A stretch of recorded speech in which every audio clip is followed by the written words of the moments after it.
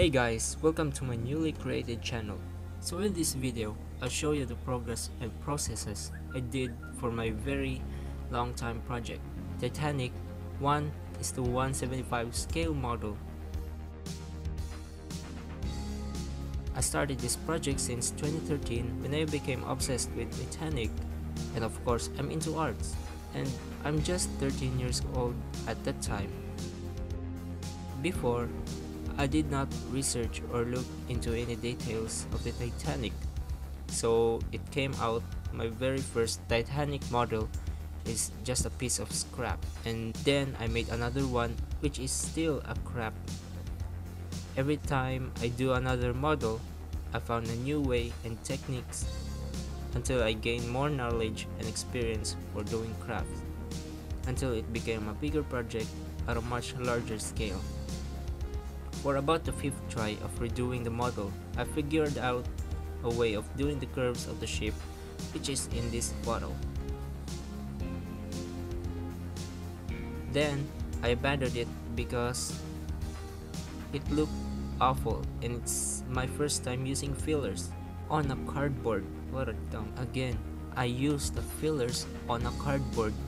Then, another try, but in a 1:200 scale. Then it came out good, but not as satisfyingly good.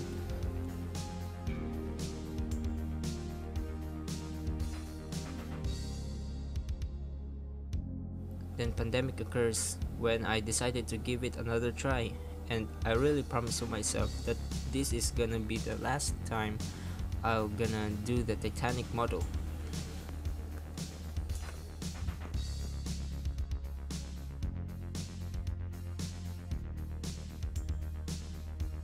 Lots and lots of research in detail or data gathering and so on. So the very first thing I did was print out the high definition Titanic photo on a 1:175 scale.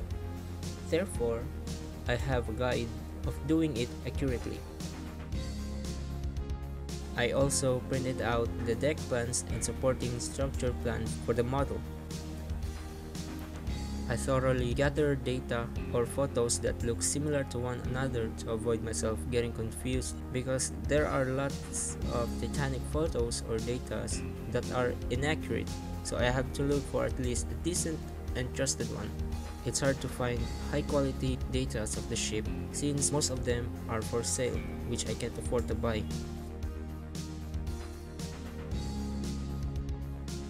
So the materials I used is a 1/4 inch Plyboard, popsicle sticks, and a Polyester Bodyfiller. Using the printed and scaled hull supports, I then transfer it into the board. It took me few weeks to finish all the skeleton supports since I don't have any tools. I manually saw it,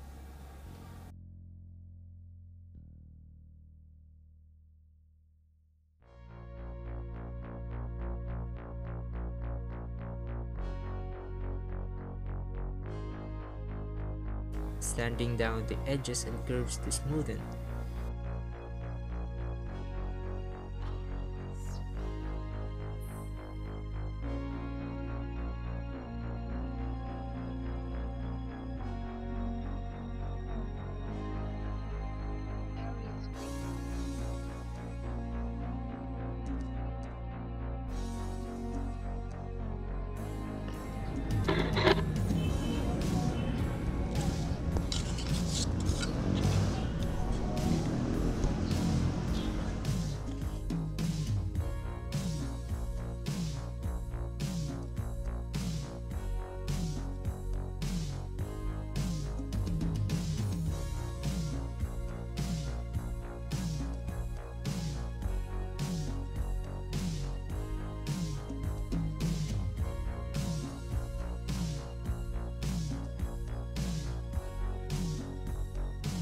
For the hull body, I used popsicle sticks because it was easy to bend and cut.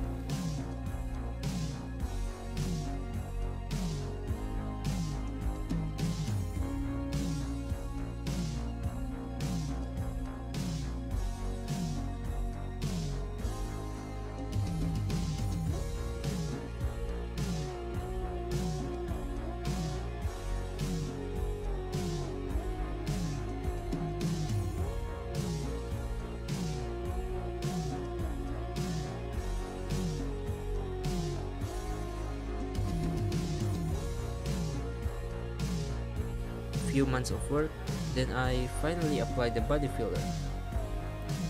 For this method, it took me 3 months total in a span of 7 months because I still study and do work, so not all the time I can do the project. It's so frustrating sometimes that when I finished off the day, I still did like a 3% progress throughout the day.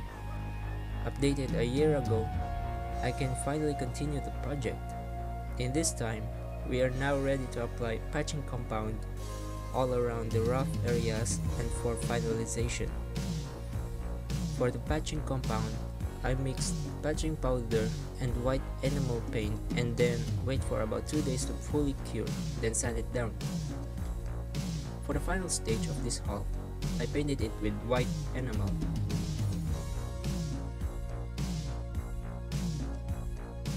This keeps me reminded that this takes time and not to rush things, so I need to take a break and continue for another day. Throughout the year of procrastinated work for this project, I'm quite satisfied for my work. And until then, thank you so much for making this far in the video. Please leave a like and subscribe to help grow the channel. I really do appreciate it. And also comment to give me more suggestions for better videos. See you all soon.